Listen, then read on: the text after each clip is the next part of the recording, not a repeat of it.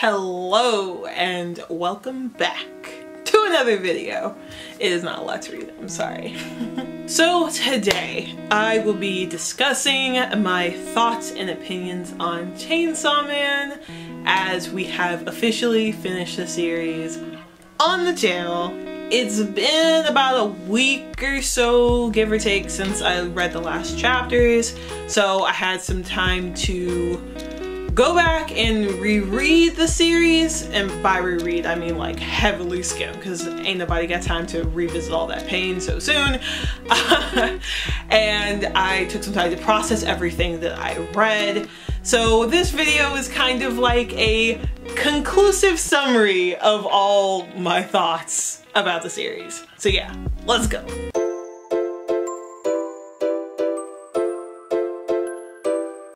Okay, so starting off, oh wait, hold on. I have a guest. I have a special guest. No, it's not my snake. Hold on, let me get it. This is probably the best thing I've ever purchased. Ever!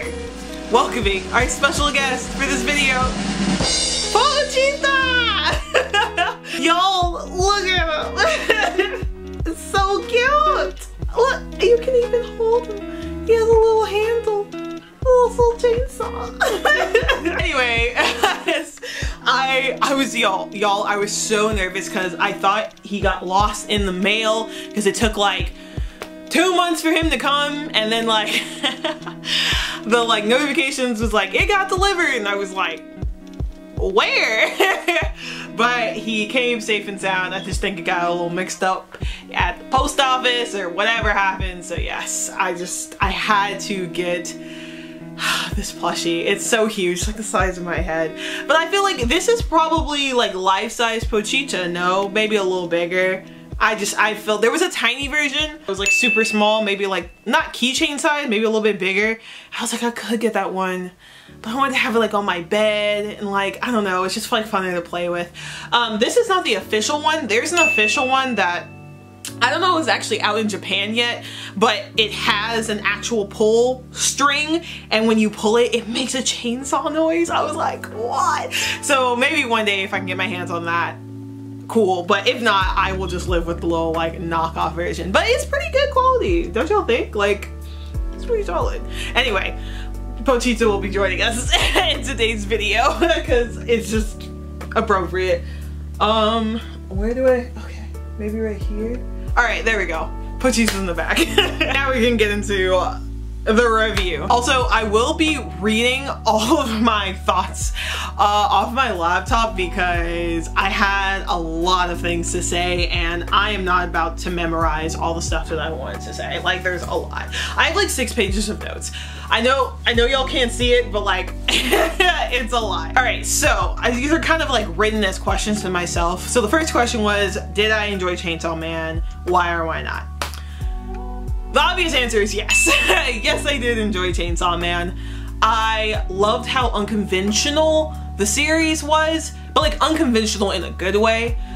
And I also really, really loved the characters. I thought the plot line was amazing just from beginning to end, even though it was kind of confusing at times. Granted, it's not gonna get a spot on my favorites list, but I would recommend it to others to read, obviously with the pre-warning that, you know, there's horror elements and gore involved, so if you're not interested in that, probably shouldn't read Chainsaw Man. I'm sure that the manga will blow up even more after the anime has dropped, so I'm looking at you, Mappa.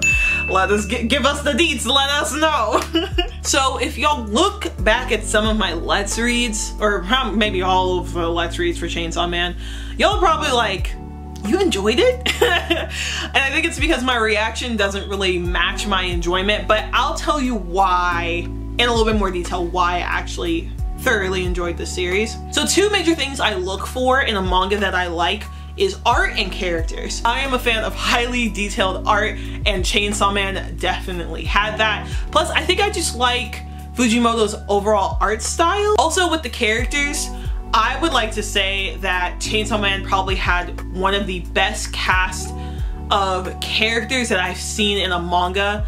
In a little while, I would compare it next to Jujutsu Kaisen, which is one of my favorite mangas. That is like on the newer side. I get very easily attached to characters, and if that bond is established from like early on, like when they're first introduced, then I know it's gonna be a good series. But yeah, if the art and the characters are mid, I get disinterested so fast, and y'all would have seen if I was disinterested in Chainsaw Man based off my Let's Reads.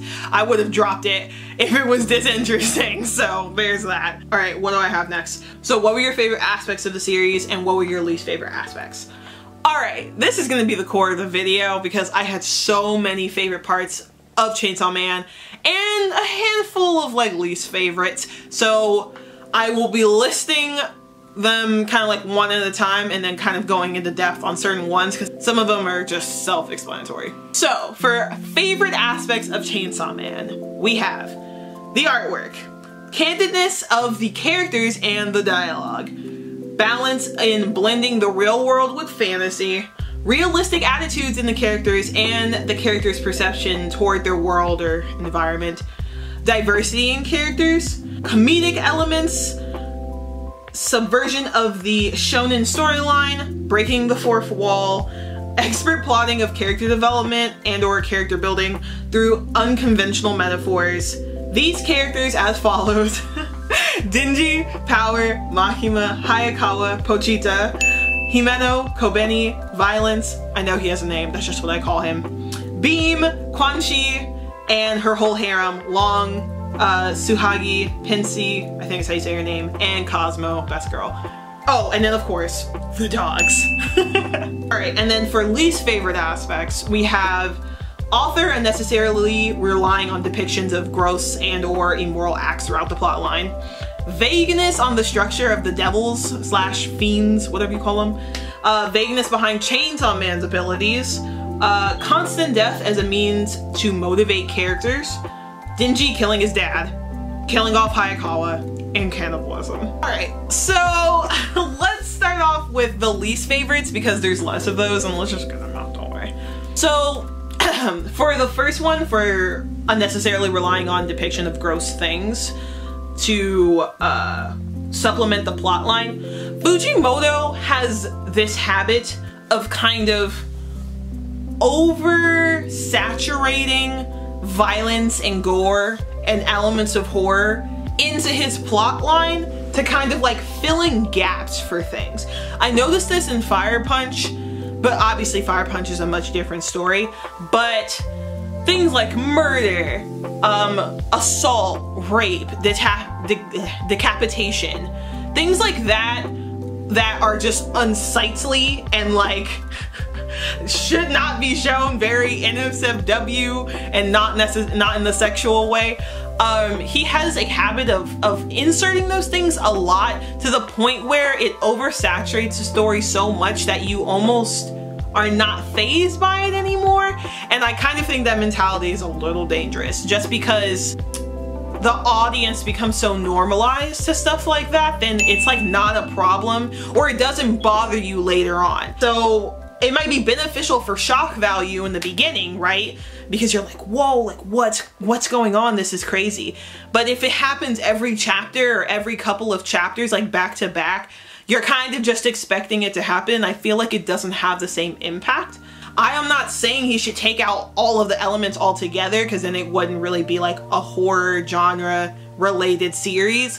I just wish it just wouldn't be like so much. I wish he wouldn't rely on it to like fill in gaps in storyline. I wish he would just replace it with, I don't know, background information, I don't know, little tidbits, I don't know, just something else, I don't know. As far as the vagueness aspect of the series, now technically Chainsaw Man, as we understand it, is just the end to like a part 1, and we are assuming that there is going to be a part 2. And if that is in fact the case, that Fujimoto is planning to do a sequel of some sorts or continuation of the story that exists in the same world, by all means keep the devil Chainsaw Man kind of ability structure vague, because I would like to know more in the future.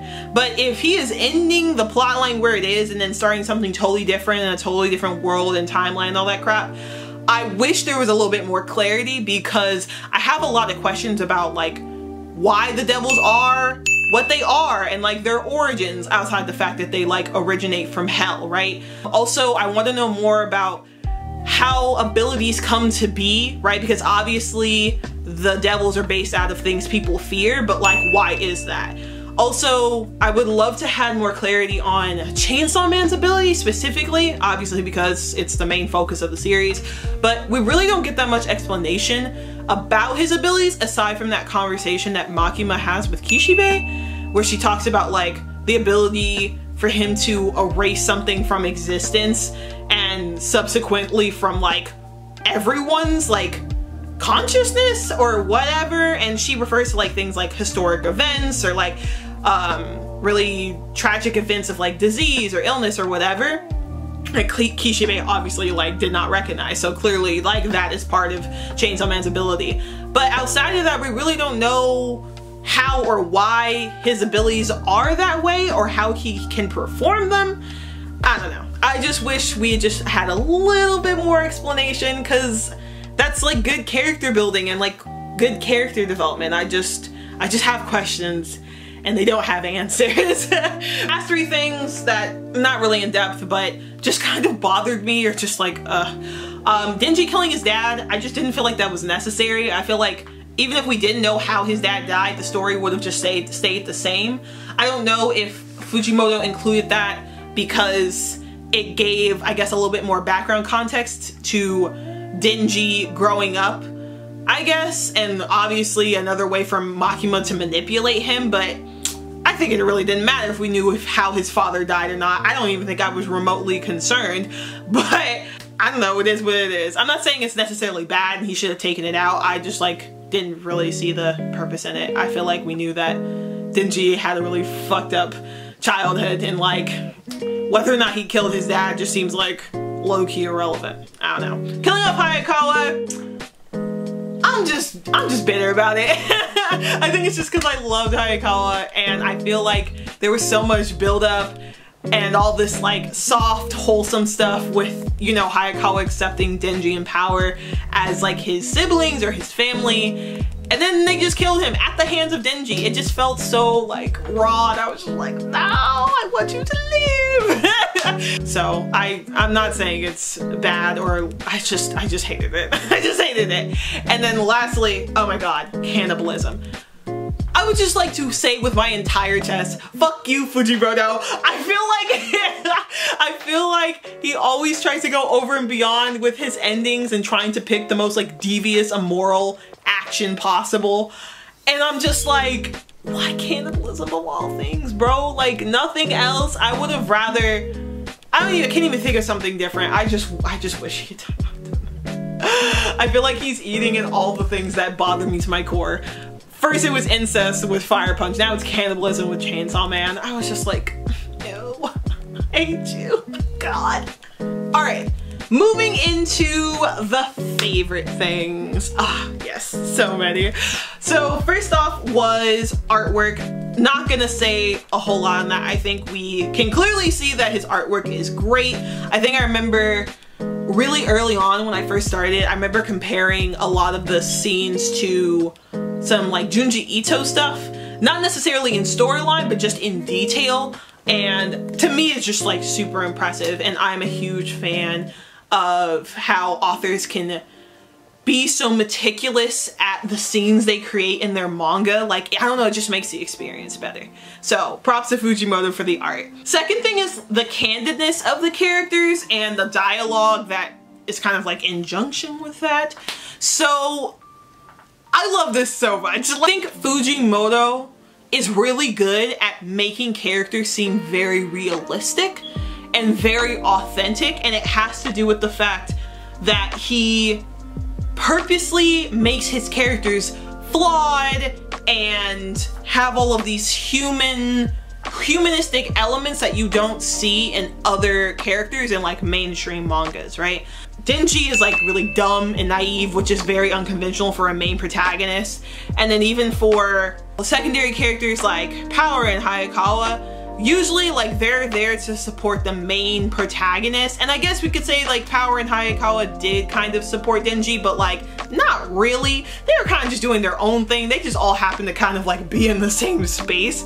But Power is just like arrogant, right? And then like Hayakawa has all these moments of like sarcasm and just like exhaustion due to dealing with Power and Denji, which I just found super relatable, because if that was me in that situation, I would probably act the exact same way. I love that all the dialogue is very blunt. A lot of the characters are very direct, and Fujimoto in general doesn't really rely on big chunks of text or like really long explanations on stuff to get the audience to understand what's going on.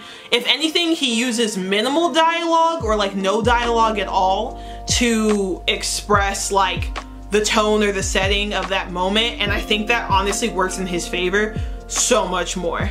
Cause like think about it, every time Denji has like a big battle with some sort of like villain, he doesn't really say that much. I mean, and he pretty much gets to the point. He's like, shut up and die. Like, and like, I love that. It's just very indicative of his character. I think it's just like very indicative of the whole series. Like, I don't know, everything just works. Like, Fujimoto did such a good job with connecting the storyline and the characters and the setting just like perfectly. So another one of my favorite things was like the comedy elements, and I would like to say that Chainsaw Man is just as much a comedy manga as it is a horror manga, and I think it's because Fujimoto's brand of comedy is playing off of awkward situations and like other people's frustrations or pain. I think a really good example of that is sorry, my snake just yawned. I was like, you good? A really good example of this, of Fujimoto's comedy, is through Kobeni's character.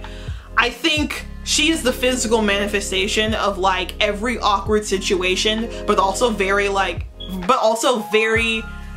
painful situations happening to one person, like back to back to back. It's kind of the idea of accidental humor. So it's kind of like when people watch like home videos of people like falling off their roof or like busting through a trampoline, and you know that person is in pain, but it's funny because it just seems so ridiculous. And that's literally all of the humor that comes in this series, and especially with Kobeni's character. Like, every time she's in some situation, something terrible always happens to her, or she's always in like a really desperate situation, and for some reason it's so hilarious because you're like, Jesus Christ, this girl does not get a break. Like when they were fighting the Eternity Devil and she was like trying to drink water out of a toilet bowl because she thought she was gonna die, or even like all the stuff that was happening with her car, right? Like, she's like, I finally got something nice, and then like Power runs Denji over with it, and then like her car gets smashed when people like land on top of it.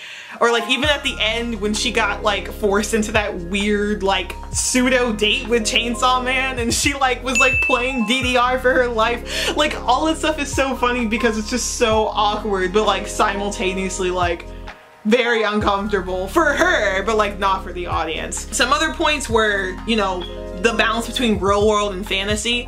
I think I'm just a fan of that setting in manga where the world that the characters are in is pretty much similar to our own, with like one or two differences. Those differences being that there are devils and hybrid devil people and they have crazy abilities. I mean, it's just so interesting that everything was so normalized in their society. They have an entire like organization dedicated to just killing devils, and people in Japan seem like they're just kind of okay with it. They're like, yeah, crazy ass creature things come out and kill people, and like that's just, it is what it is. And I was just like, okay. It kind of goes hand in hand with the realistic attitudes of like characters, and especially related to their environments. Like, everyone's reactions to whatever happened in this manga was just so realistic. Like, there's a lot of times where he was just like, I don't want to do this. I'm just like, I'm exhausted, or like, I just don't care. And that's such a realistic, I don't know, answer to that situation, because I think the assumption is like main protagonists should be heroic and like wanting to go fight the villain and like or save others, and like Denji was like, fuck that, like I'm just trying to like eat good food, sleep, and touch boobs. Like I don't want to I don't want to do all this other stuff. Yeah, they were just like, if I'm not trying to do any extra work, I'm just trying to do what I'm paid for and move on. And I kind of love that attitude, and I think it set a really good tone for the series. So props to you, Fujimoto. Diversity in characters, that's pretty self-explanatory. I feel like there were no boring characters throughout this entire series. Everyone was totally different. All of them had a couple of screws loose, and it just made the series really fun. Before I get into the subversion of the storyline and breaking the fourth wall, to this current moment, my favorite character is still Makima. I know, y'all are probably like, but Makima killed power, but Makima blah blah. I'm gonna tell you right now, some of my favorite characters are the ones who are just like badass, crazy, just brilliant, like I don't know, and I just feel like Makima was all of those things.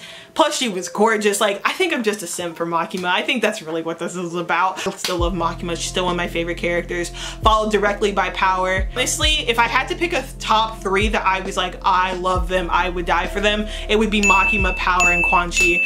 I love Denji and Hayakawa, but like I would take those 3 women over any of the other characters in the series because I just love badass women, and I just Okay, so with the subversion of the shonen storyline and kind of breaking the fourth wall, so like for instance, let's just take like Naruto as an example, right? Naruto is a very basic shonen plotline. You have a main character who has some goal or ambition, fights a main villain, has friends along the way, and by the end of the series, like the main character accomplishes their goal and then it's done, right? You could say, hypothetically, that Chainsaw Man follows a similar structure, but none of those regular tropey elements are included in Chainsaw Man. If anything, it's the opposite, right? We have a main character who is kind of fighting a main villain. I guess you could say like hypothetically it's the Gun Devil, but really it ends up being Makima. Also, like Denji's goals are not righteous in any way. Like he's just like, I'm just trying to live a good life, and like whatever I have to do it, like I'm gonna do it. It's very anti-hero when you think about it,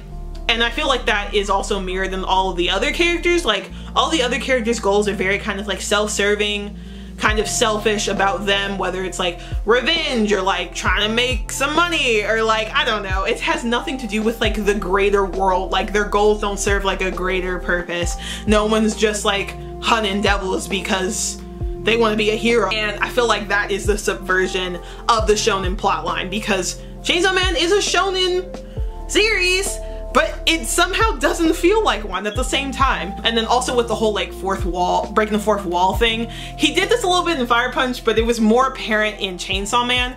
He likes to input or address aspects of the manga he's writing in the manga itself, which is like very meta. But there was this line or this part where they were talking about Chainsaw Man like on the news or in a newspaper or something, and they were like showing Chainsaw Man as a hero, and like they're making action figures of him and like blah blah blah, and they were like, oh, people are just like giving into this like blind idea of a hero. And like that's very much like what the audience is doing to Denji, because I would like to think that if they put out a figure of Chainsaw Man right now, I would buy it. Actually, I did. I bought an Android. Like, but like the whole point is that Denji really isn't a hero. He just does things that seem heroic, and he's positioned as someone who's a hero like in their society, right? And even though we are reading about a fictional world, they're almost fictionalizing the character in their world, which is Chainsaw Man. Fujimoto just likes to mindfuck his whole audience, and sometimes I'm like, oh my god, like I hate you, but I also love you because you're a genius. So last major point, this one's kind of long, I'm sorry, but this one just impacted me the most. So Fujimoto really went in on the unconventional metaphors to set up the theme of this story. I would say the first one that comes to mind that really impacted me was the utilizing the fable, the city mouse versus the country mouse. And we see that when Rize and Denji are having a conversation about it, also parallel to the conversation that Hayakawa and Angel Devil are having, and then that conversation kind of like leads into a later part with Makima, right?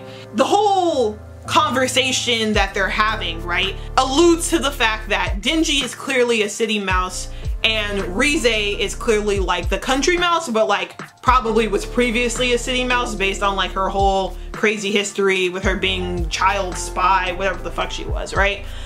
And it's very indicative of their relationship because clearly like Rize was there for one reason and one reason only, and that was to kill Denji. But then once she realized that like he was more human than she thought, she changed her whole plans, you know, caught feelings for him, and was willing to kind of like change the directive of her mission in order to protect him so they could like run off and be together, right? Which essentially is turning her into a country mouse. Obviously that reality did not happen because Makima killed Rize. And that leads me to my next point, that this fable is a huge hint towards Makima's character, specifically her ability, right? Because we find out later that she's the control devil, which obviously makes sense throughout the entire series of why she's so powerful and why people listen to her and like all this other shit. But anyway, I think the fable itself is giving us insight into her ability because one, she can control things that she deems lesser of herself, and that includes things like mice who are just like little like street animals or whatever, and that makes sense why she appeared out of a fucking mountain of rats. That she can like has ears and eyes everywhere, sing through little animals like that. But it also conveys a bigger message about how she sees and perceives other people around her. The mice represent the people who surround Makima. That's how she views everyone around her. The fact that Makima is a control devil means that she can remove herself from that entire fable altogether. Because you realize like the people having the conversation are trying to decide which mouse they would be, and Makima is saying like, I'm not a mouse at all. I'm just trying to decide like which one is easier to kill. And the fact that country mice think that they're safe because they're in the country, but danger can still precede them, and she is alluding to the fact that she is the danger. Like she's like, it doesn't matter if the mouse is in the city, in the country, in space, I can still kill them and enjoy killing them. And like that's like the sick fucked up part of it. I don't know, but that whole interaction, that whole metaphor was just crazy. It's also like very interesting way to develop Makima's character and really understand like how she thinks and how she perceives everyone else, and that she really has like a god complex. All right, so the next thing, the thing that kind of encapsulates the entire series is human life being compared to that of a dog. So this comes referenced in a couple of different ways, and I really love the way that Fujimoto did this. The first kind of instance of like being a dog is through Pochita, right? Okay. Alright, and this is where my video went out of focus for the next 5 minutes, and I didn't notice. So, y'all are gonna get the ASMR audiobook experience, I guess, for this next part. Sorry. As I was going to say, Pochita, despite being the Chainsaw Devil, takes the physical form of a dog. And I find it very clever and ironic that Denji, a boy who was already being treated like an animal, with the mafia stripping him of his humanity by forcing him to work dangerous jobs and sacrifice literal parts of his own body for money in order to pay them back, ends up fully merging with a devil that looks like a dog. And now his character is fully established as a dog, because now he has a literal dog inside of him. Crazy. But the even deeper part comes from the fact that Denji desires to have a normal life, or at least just experience normalcy, which he compares to experiencing basic humanity, aka eating food, having a place to sleep, warmth, maybe a friend or two. And just when he thinks he's finally achieved that, he's tricked by Makima into a life that seems comfortable, but is in fact a mirror of his previous life, just with the basic humanity part he wanted kind of sprinkled in. So, for a human to be treated like a dog has really nothing to do with the simplicity of being an animal, but more so with being forcibly subservient. And it's not until the end of the story does Denji realize that he doesn't just want humanity, he wants happiness. And whether or not he got it through Makima or Rize or anyone else he trusted, normal life just sucks. You cannot be happy all the time, and it's because there's stuff like death and pain and sadness. And I kind of interpreted Kobeni's conversation with Denji to be this very concept. And that's probably why Denji was so shook when she drops this truth bomb on him. I mean, Granted, the average person doesn't kill their best friend and then watch their other best friend die back to back, seemingly at the hand of Makima, but still. And it's very clear that Kobeni is aware of the hierarchy of power that exists in their world, and how she has always played a weirdly subservient role everywhere that she is, whether it's in one of her jobs or with her family. And her conversation with Denji kind of brings him down to that reality, which I'm not gonna say he wasn't already aware of, but I think he still had a little hope inside of him. But we know that he struggles with accepting reality anyway. Alright, I'm done with my little analysis. I will say that Fujimoto was a genius with this piece, but... sheesh. I'm telling you, Fujimoto is a depressed millennial. I mean, as am I, but you know, I'm not writing a manga about it. I'm just talking about it on the internet. Alright, so final thoughts on Fujimoto himself. If you saw my Fire Punch review, I'm gonna say something similar, and it's the fact that I hope he gets therapy, or he's in therapy, because a lot of the stuff that he writes about and draws cannot be good for one's mental health. I'm glad there was no incest this time. He was riding a little close. There were some moments towards the end with Power and Denji, but he strayed away, and I was very excited because I was gonna be so angry, y'all. I did notice some improvements between Fire Punch and Chainsaw Man. Granted, yes, I know they're two different stories, but the fact that he wrote Fire Punch first and then Chainsaw Man came after that, I can see improvements both in his art, but also his writing style a little bit. It almost felt like Fire Punch was like a draft of a full series, and then Chainsaw Man was like the secondary improved draft upon that. It was nice to see those like similarities and differences, but overall, like, Chainsaw Man obviously had all those like better aspects, and I just feel, you know, that's what manga artists are supposed to do. Every series that you come out with, or each project they work on is supposed to be like better than the last, and I definitely saw that with Chainsaw Man. I look forward obviously to part 2 or whatever is coming post Chainsaw Man. Obviously I'm looking forward to part 2 of Chainsaw Man, whatever that looks like, however it manifests itself. I obviously will be very excited whenever he decides to drop that or whatever project he has next. I do think that Fujimoto is a very interesting author and artist, and I appreciate how, I don't know, unapologetic he is in his series. Like, he knows his series are weird. Like, he knows that they're different.